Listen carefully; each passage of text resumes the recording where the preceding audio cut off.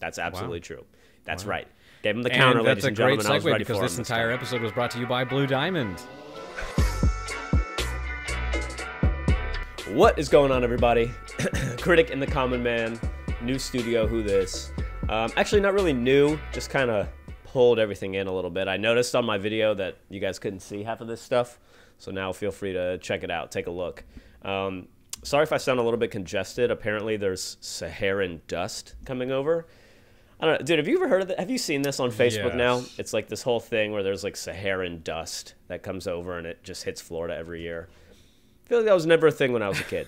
Nobody was ever talking about. I grew up in Florida. Nobody ever talked about the Saharan dust. We have Martian dust coming here, so. Oh, right, Yeah. right. It's an epidemic. Yeah. So if your allergies are acting up, if you're in Florida, it's Saharan. If you're in California, Martian. So who knows? Common knowledge, really. Yeah, I feel like maybe they just didn't know that was a thing when I was growing up, and now they do. I don't know. Either way, up today, everybody, we are going to be talking about Season 1. Actually, I don't even know if I can say Season 1 because I think it's the only season there's going to be. Yeah, I'm pretty sure it's like a one and done. Fair enough. The one shot. We're going to be talking about Yasuke on Netflix, the anime. Chris, you saw this, watched it, and then recommended it. So what do you think, man? How did this catch your eye? Well, I heard about it. When I said we should watch it. I hadn't actually seen it yet. I heard about it. I heard about this. The first Black Samurai, the only Black Samurai. I don't know, but I was just like, oh Yeah, I think Yasuke. That sounds really cool. Like let's watch it. And yeah, like it was supposed to be like this groundbreaking, kind of new thing for Netflix to be doing, and it just looked cool, and I was excited for a historically accurate rendition of this famous Black Samurai, and I was not prepared for what this turned out to be. Dude, So not at all what I expected. Yeah. I'm glad you said that because from looking at the title, this was so literally from the first 60 seconds. you're like, I was like, this is not what I what? thought it was gonna be. So I'm curious, like, what did you? Like I said, I expected a historically accurate anime rendition of this story. I thought it was going to be a drama. I don't know what I was expecting, but I wasn't expecting giant robots and spellcasters, and I don't know. So what did you think? Like, was this up your alley? Couple things right off the bat. Number one, I looked it up. Apparently, Yasuke is Japanese for the black one. That's literally what it means. That's the translation. So I thought that was kind of an interesting title. Obviously, that was planned. Number two, no, this was not up my alley. Now, to be totally honest with you, I don't know anything about anime. I don't know anything about anime. I watched Naruto as a kid. I thought it was dope. Watched a little bit of Dragon Ball Z, and that's pretty much it. Like, there's a lot of people now with Crunchyroll subscriptions and, even Hulu and stuff, or even Netflix, really. The anime selection is not bad. And Damn, there's now I want Attack on Titan, now I One want Piece, sushi. My Hero Academia, all of these huge, mega popular shows that people love. I just never got into a lot of those. I dabbled in anime a little bit when I was younger and then didn't really fall in love with it like a lot of people did. So I don't know anything about anime. Couple of things, though. Number one, the art style on this, and not just the art style, but kind of everything, the whole package, like the art style, the music choices, and then just the plot as well, and the immediate things being the fact that we're dealing with like samurais and people with bow and arrows in these old temples, but then we're also dealing with giant robots that are flying around and shooting guns. I don't like that mashup. That seems weird to me. Why would anybody be using a sword or shooting a bow and arrow when there's robot technology that you absolutely could be using instead? That was very confusing to me, the whole thing. I liked the idea for this story. I would have liked it better had it been what you and I thought it was going to be, which was a little bit more real feeling story about, a black person who ends up in Japan somehow and then becomes the first samurai and fights his way into being a hero. What we ended up getting was this weird melding of like you said, all these different types of powers and creatures. Somebody's can turn into a bear. This person's like they're in the astral plane, and there's also these giant robots that are shooting laser beams and stuff. The whole thing was just very strange to me, man. So overall, not really up my alley, to be honest. Didn't love it, but I will say that there were certain things about it that I actually really did appreciate. couple of them being Lakeith Stanfield. I love him. This guy, Takahiro Hira, who was Oda, I swear I've heard his voice before. I don't know where, but like there was a lot of voices Oda, in this that I really thought I had heard of. Who was apparently incredibly ruthless, by the way. They portrayed him as this like great leader, but apparently he was like power hungry and also kind of vicious on the battle. Like he enjoyed killing people. Like, oh, so that was a real person? Nobunaga, yeah, and so was Yasuke. Oh, yeah, they were both. Okay, so they took a historically accurate story Yes. and then just put their own spin on it. I gotcha. Yeah. See, I did not know that. Yeah, so I agree with everything you said. I went into this expecting a historically accurate, just cool. I don't know, like, did you ever watch Rurouni Kenshin back in the day? It was a whole story about just a samurai, a ronin, which means a wanderer. So it was like a samurai without anybody to like serve. It was just a cool story. I thought it was going to be something like that, where it was going to be like this dark samurai epic, but it turned into the most convoluted story, the strangest mashup of styles. I will be honest, it was really hard for me to get through this, and I only did it for the podcast. Dude, I'm a little bit relieved because I was worried that I was going to have to beat around the bush here and try to appease to you because I didn't like it and I thought you were going to. But it was a little bit of everything. Like even the intro song, I thought like did not fit what was going on at all. It was like, and the weird kaleidoscope art styles and colors, like the whole thing to me was just just off. There was no like, it didn't style feel to like it. It was like a Yeah, weird, or it was the strangest style. I don't know. I don't know. But it felt like it almost felt like there were too many different competing, differentiating, I guess, artistic styles.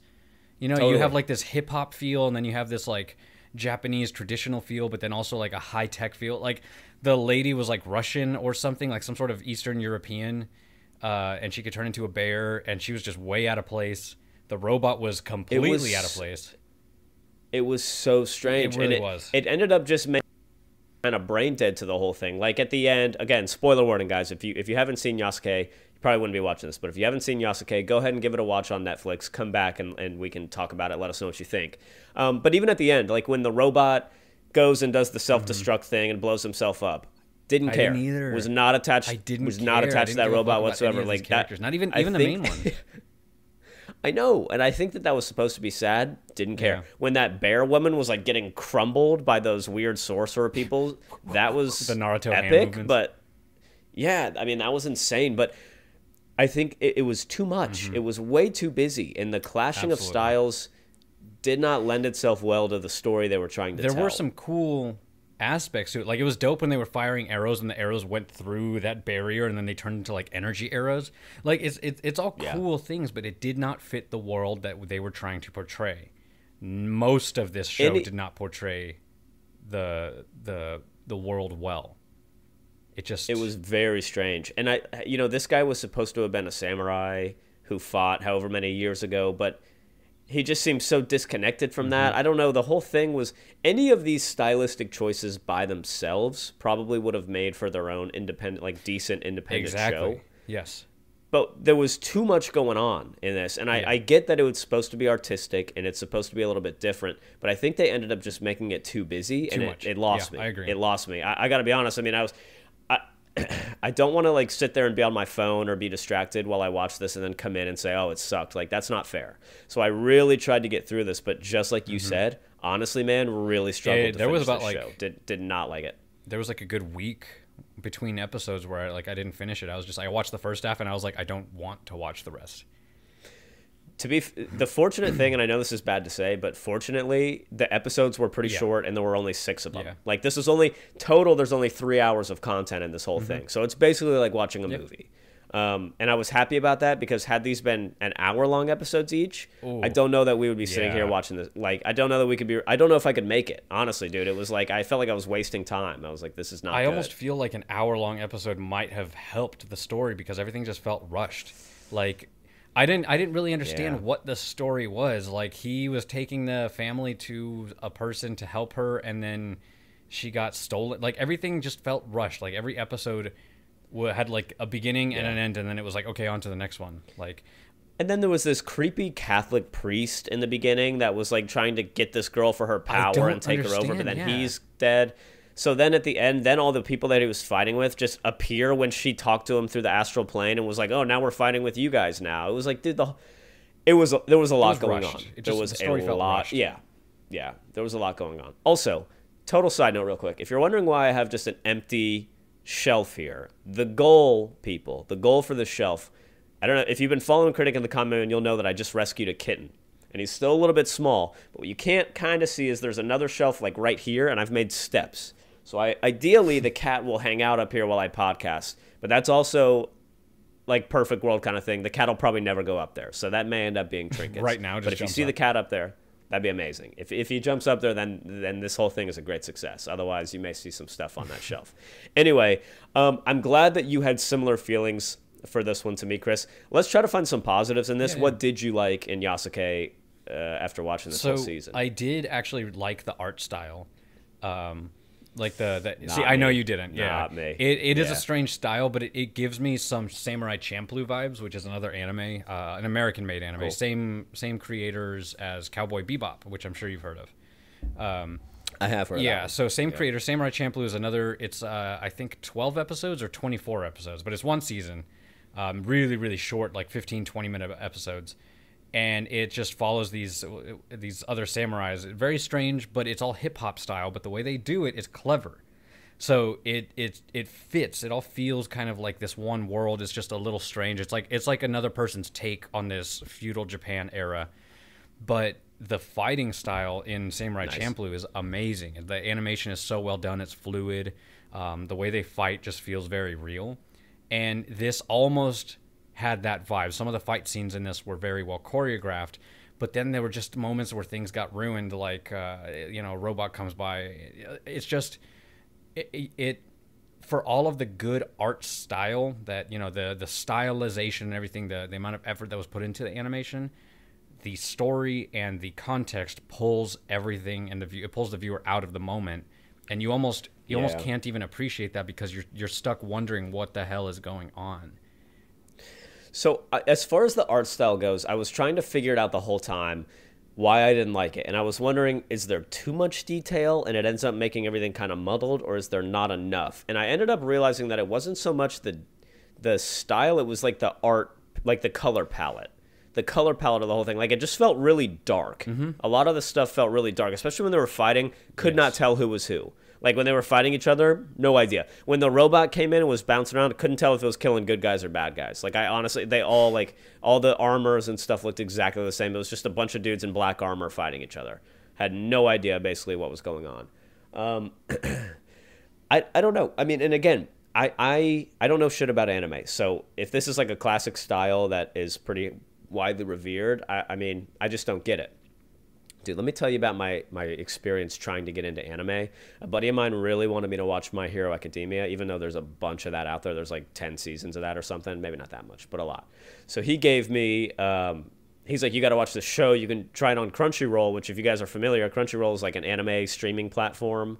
And it's free. Well, there's a free version, and it has ads, of course, and you can go and watch a bunch of anime. So I'm like, all right, yeah, I'll do that. Like, let me get the free version, and I'll just watch some of this My Hero Academia, and that's it. Dude, could not do it. If you're going to get Crunchyroll, you have to pay for the ad-free version, because the ads that come up on there are mind-melting, dude. Like, and they play the same ads over and over again. The first episode of the show I tried to watch, I ended up every like 3 minutes, because the episodes are not that long. Every 3 minutes, I kept getting this ad about this Japanese penguin who was counting to 20, and it was like some sort of kids game. So I'm like, oh yeah, let me watch this show. And like, my wife already doesn't like anime, so she's like, oh, whatever, like just trying to bear through it. And like every 3 minutes, dude, it'd be like 1, 2, 3, 4, 5, 6, 7, 8, 9, and then it'd be like Penguin King, and it was like a kids game to help them learn how to count in English or something. Dude.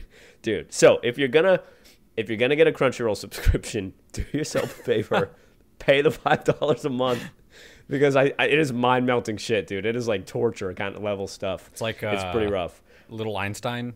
Have you ever seen Little Einstein? Yes. You ever put that shit on? Yes. It's like acid trips for children. That's exactly what it is. The ads on Crunchyroll are nightmare fuel, dude. It's bad. So that did not go well. Ended up having to go to Hulu and watch some stuff there instead. Yeah, I don't know, man. This one was a miss for me. As far as positives, though, well, I can't say that I enjoyed the art style. I will say that I liked the voices. I feel like they had a pretty solid cast here. Lakeith Stanfield, who of course you know, and if you don't know him, guys, if you don't know the name, just look him up. You remember him. He's in Get Out. He's in what's that movie?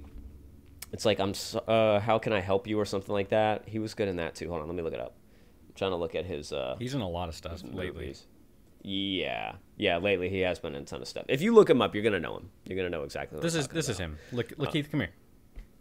There you go. Yeah, thanks, Lakeith. Great job in this. He was fantastic, and the rest of the cast was too. The voice acting in this was great. Unfortunately, that's about where I stop in complimenting this show. It was bad. I thought it was boring, man. I wasn't too into it. Same. Honestly, I don't really have much else to say other than I was really hoping for something like, dude, when I saw that it was coming out, I was like, dude, we have to watch this. This is going to be epic. I don't know. And to be fair, the synopsis and the idea of this sounded awesome. And I think had it been like a little more historically accurate representation of what, who Yasuke really was and his story, I bet you we'd be sitting here talking about how awesome it was, because it is a cool idea. But I think we said it early, and that was pretty much it. There was just way too many styles coming together in this thing to try to make this big melting pot of anime nonsense. So overall, of course, it's a TV show, so it's not rated like movies are. But so we don't have any IMDb to go off of. But a scale of 1 to 10, Chris, after watching this thing, where do you come in on Yasuke? I'm gonna say that it's a 5 for me. It's middle of the road. Yeah, I'm gonna say that it's a 5 just because there was a lot of hype for it. It kind of portrayed itself as being this like. What's the word I'm looking for? It just like groundbreaking series, right? And I don't know. There was so much effort put into it because an animated series like this is so hard to make. So much time and effort has to go into it, and unfortunately, well, and this is pretty big for Netflix to do this too, isn't it? I mean, Netflix breaking into the anime game, that could potentially be big. This was a little bit of a swing and a miss, but doesn't mean they're not going to knock one out of the park. I didn't like the story, and that I'm huge when it comes to story. Like that is my biggest thing. Is I look at the story, at the plot, and everything, and I break down the plot points, and I just didn't see a good story here. It wasn't developed well enough. It was rushed. It was too convoluted. Right. There was just too many moving pieces, and it's just not enough. There's not enough for you as a viewer to lock down on and start to actually care about these characters. I'm gonna say a 5. It wasn't there for me. It missed most of the marks.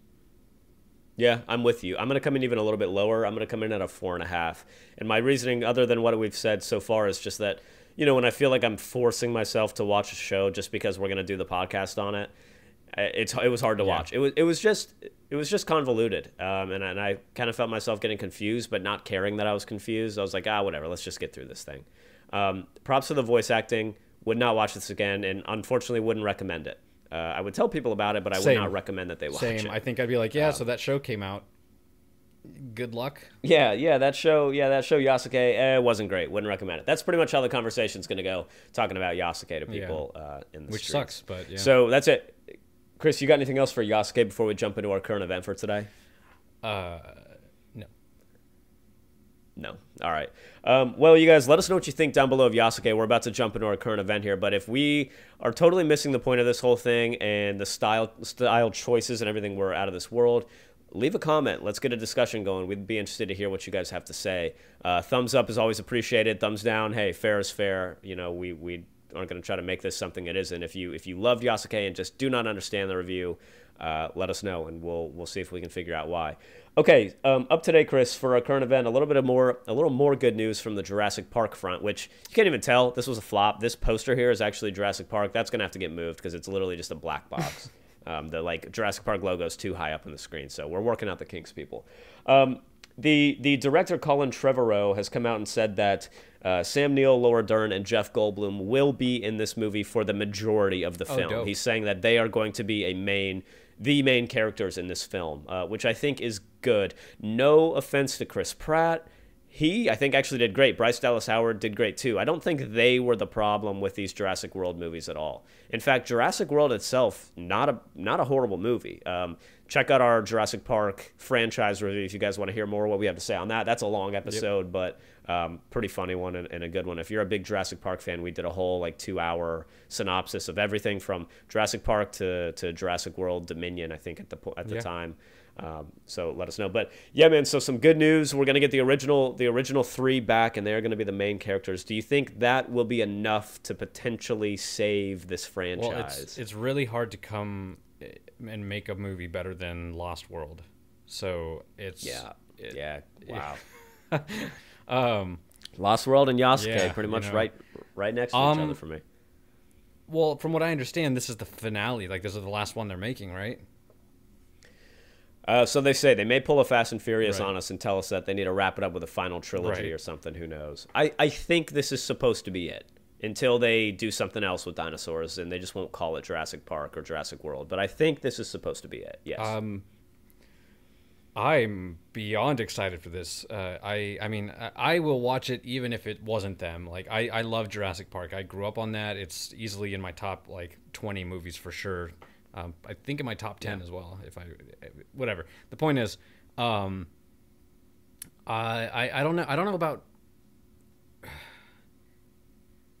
it could if people get nostalgic enough, if people, from when that movie first came out, the ones who were watching it, if they flood to the movie theaters and it's good enough, it could revitalize a franchise and potentially open the door for maybe spin-offs and stuff like that, which I don't see why.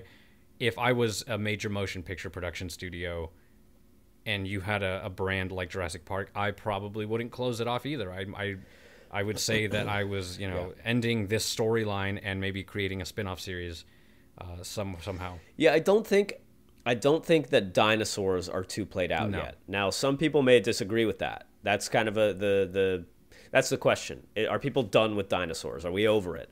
I am personally not. But then again, Jurassic Park, I am very open about saying that is literally my favorite movie ever. It just is. How do you, nobody has done better than them. That's the thing.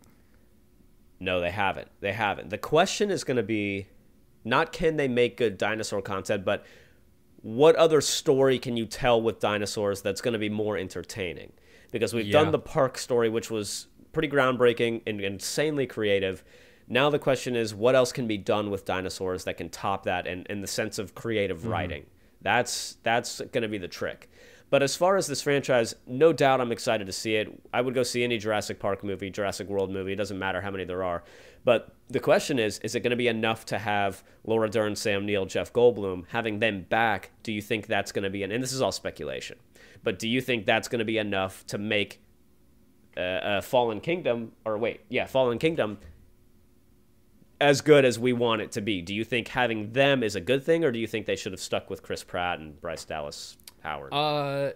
No, I think it's a good way. If this is truly the finale, I think it's a good way to connect the movies and connect the franchise and give the people what they wanted in the first place, which is more, Jeff Goldblum, because we all deserve a little more Jeff Goldblum in our lives. Everybody could use a little more Jeff Goldblum. Now, that's not to say, people, that Chris Pratt is not going to be in this. Chris Pratt, Bryce Dallas Howard, I'm sure will absolutely be in this. It'll be a nice melding of the two franchises here together. I'm excited. I'm very excited, and we're all in this together. So we're gonna see how it goes. But we'll be here to review that one when it comes out. That's it, guys. That is our review of Yasuke and our current event for today, letting you guys know a little bit about what's going on in the movie cinema world. If you like this review, we really appreciate a thumbs up. Like we say, thumbs up, thumbs down, fair is fair. Do what you got to do. Also, if this is your first time checking out Critic and the Common Man, or if you're watching and you're not subscribed right now, and yes, I'm talking to you, it takes literally 2 seconds to just move your mouse and click subscribe before you exit out of this or before you click on something else. I see your thumbs moving on the phone. I see you guys going to click out of this already. Check out our channel. We have a ton of stuff. They're pretty short reviews. We call it a podcast. It's kind of just turned into more of a generic channel, but there are some longer podcast forms episodes that we still do, so you can look for those coming out as well, or you can just binge a bunch of these if you're a movie lover like us. Movie, TV, video game trailers, you name it, we've got it. Short films. We always appreciate a subscribe. jump on over to Critic and the Common Man on Instagram. We have a really funny page that we keep. A lot of good memes on there, a lot of good discussions going on. criticandthecommonman.com. Some shop stuff coming soon. So if you are somebody who's subscribed, or if you just like our style, you like what you have to hear, we got some really cool merch headed your way. Stay tuned for that. We're thinking about doing like 100 subscriber and we're working on a teddy bear from now that actually Danny's voice will come out of. So you give it a squeeze at night, and he'll say something. He'll say something sweet like this. You're not wearing any clothing. Exactly like that. So, yeah, something like that. Something to really help you fall asleep at night. You know what I mean? So that's it, guys. That was our review of Yasuke. Again, not just season 1, probably it, and that's probably for the better. Leave a comment down below. Let us know what you have to say. Chris, are we out of here? Yeah. I do want to just let people know, specifically almond lovers out there. Did you know that my city of Sacramento here in California, we're the largest producer well, we have the largest producing plant. Almond plant in all of the world, really. 12 million pounds per harvest. It's a lot.